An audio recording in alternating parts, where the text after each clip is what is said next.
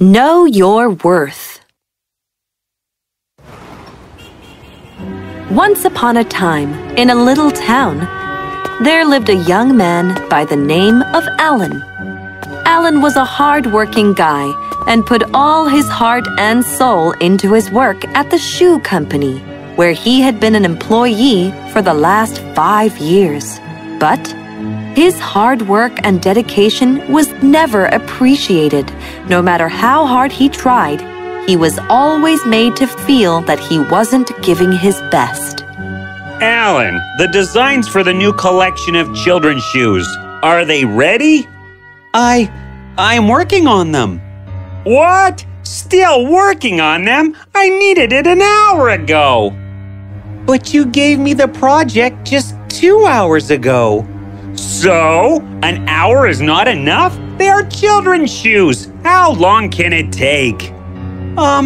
Just give me a few more hours. I will finish it. I am just tired of your laziness, Alan. You have 1 hour. Finish it and bring it to my desk. But... Sure. Hey, Alan, you coming for lunch? No. You guys go ahead. I need to finish this. All right. Mr. Logan, I have the designs ready for you. What designs? For the children's shoes. You know what? I just spoke with Kathy from marketing, and she feels we are better off releasing the women's collection first. Oh. Yes, design the best and trending shoes in the market right now and give it to me in an hour. An hour? Is there a problem, Alan? No, Mr. Logan. Absolutely not. Good. And what about these designs? Forget them. Throw them into the bin. I don't care. I don't need them anymore. Yes, that's how poor Alan was undervalued at work. He worked till late, while all his colleagues would leave, and just when he would think that he was done for the day, he would find himself handed over with more work. Alan? Good, you're still here. Mr. Logan, did you like the women's collection? They were not great, but that's not what I want to talk about right now. Where are the children's shoes designs? Those I discarded because you said... Oh, Alan! You know I hate excuses. I need the designs finished and on my desk before I reach office tomorrow. Apparently our competitors are releasing a children's collection. We need to hit the stores before they do. Understood? Yes, Mr. Logan. Sure. Good. Now, if you will excuse me, I am running late for a party. Bye, Mr. Excuse Man. Alan stayed at work till very late that night, just like most of the other nights. On his way back home, he ate the cold sandwich that he had brought for lunch. It's okay, Alan. It's all worth it.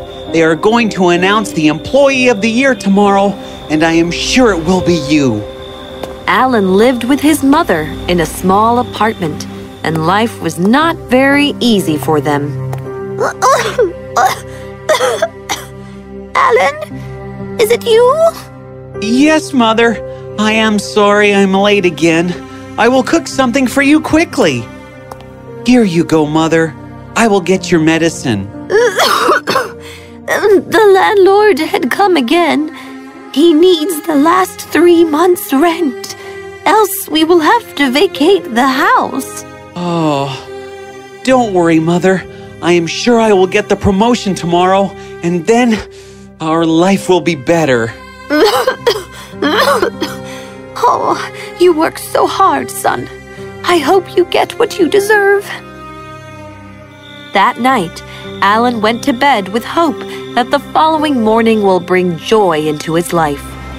The next day, Alan went to work with a bright smile on his face, very confident that the Employee of the Year trophy was going to be his. Attention, people!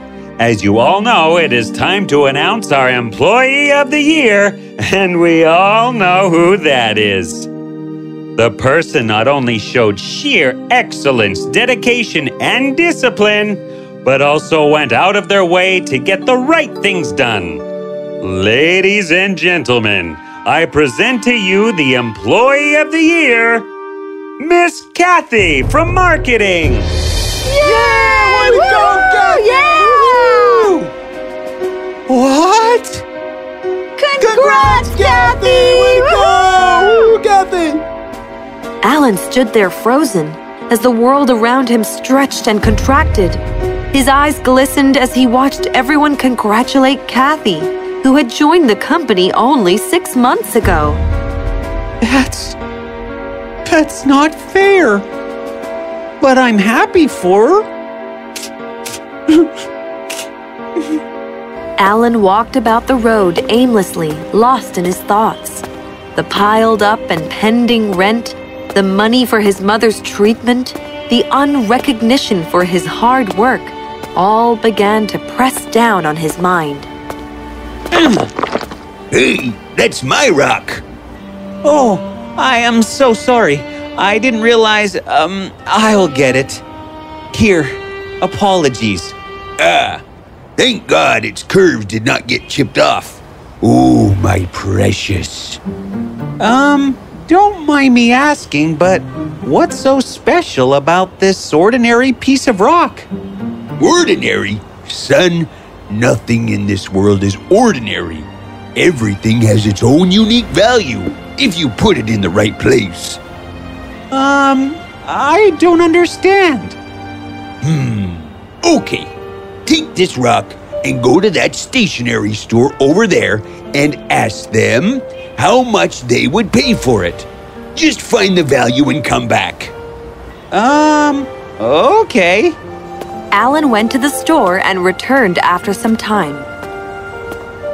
50 cents. That's how much they would pay. All right.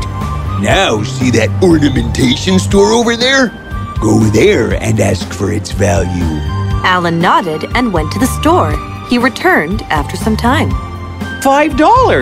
That's how much they would pay. All right. Now, go to that museum over there and ask them how much they would pay for it.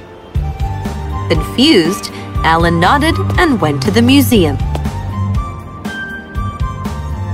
My goodness! This isn't an ordinary rock, sir. It is a lunar meteorite. Okay? I will pay you. What did they say? They said $50,000. Not so ordinary now, eh? It's staggering to know that something worth $50,000 is only worth 50 cents at the paperweight store and $5 at the ornamentation store. Exactly. We people are also just like this piece of rock. We are all extraordinary in our own ordinary ways. All that matters is where we decide to place ourselves. I want to let you know, Alan, that the right place values your value in the right way. Don't put yourself in the wrong place and get sad and dejected when they don't value you. Rest, you know what to do. Use it well. Hey, but this is... Wait! How did you know my name? Hallelujah! Hallelujah! Hallelujah! Hallelujah! What? Where did he go? Alan looked around for the old man, but he was nowhere to be found. And at that moment, a breeze of air as soft as silk wafted his face, and Alan stood up, with resolute indetermination writ large on his face for the first time that day. He put the rock in his pocket and went to his office. Oh no, he didn't go back to work there.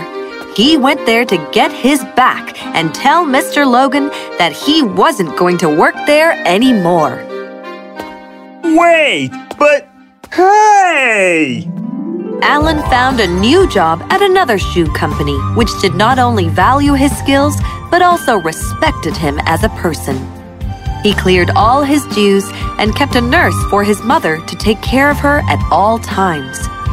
Now, Alan was not just happy, but content as well, because he finally learnt his worth and was at a place where everyone else did too. And as for the piece of rock, Alan kept it with him always as a reminder of the man who had taught him a great lesson. The right place values your value in the right way.